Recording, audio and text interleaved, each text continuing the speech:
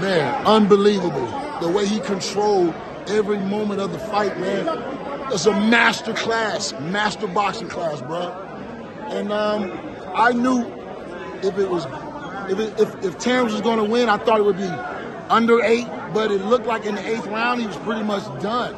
Terence took that round off and got right back in it, finished him in 9. But I thought Errol was going to compete a lot better, and it just didn't look like it was the same class in the ring. Unfortunately, nothing. The pressure didn't work. The defense, he had no defense, bro. No idea of defense. But the sad part is, it's not even sad, but you got trainer of the year in your corner, bro. You don't supposed to come out there and look that bad under no circumstances. Get somebody that really know what the hell going on in this game, bro. For real. Come on, bro. It's ridiculous. Boots got a shot. Does Boots got a shot, or is he too inexperienced? Man, I don't know. I think Angelo Park is in the building. Who? Angelo Park. Hey, that might be the one, though. If Ennis still keep looking good, that might be the one. Yeah, who else? Charlo at 54, maybe?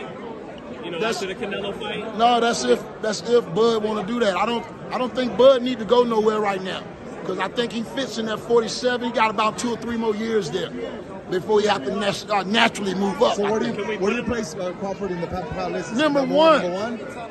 Number one. He beat a dog like Spence. You say you don't want to see the rematch, but the fight was not competitive enough for a rematch. Yes. He got to. He got. What are you gonna do at 47? It's okay, bro. Like, he need a couple fights to get back anyway. So what's Bud gonna do at 47? Whatever he want to do. What about Boots? Right now, I don't know, but definitely in the near future. You don't want to push Boots on no bad breaks right now. Okay, yeah. Can we put Bud there with Leonard and Hearns? Yeah, man. The man is a great fighter, complete fighter. Terence Crawford is a complete fighter, and you saw that today. And that's what it takes to stay on top and be successful in boxing. You got to get the technical aspects of the game, the scientific boxing, man, the form, the art form. And yeah, that was crazy. Hey, that shark ran into a well tonight, boy. Yeah, that well tonight. Right. Thank you, Sean.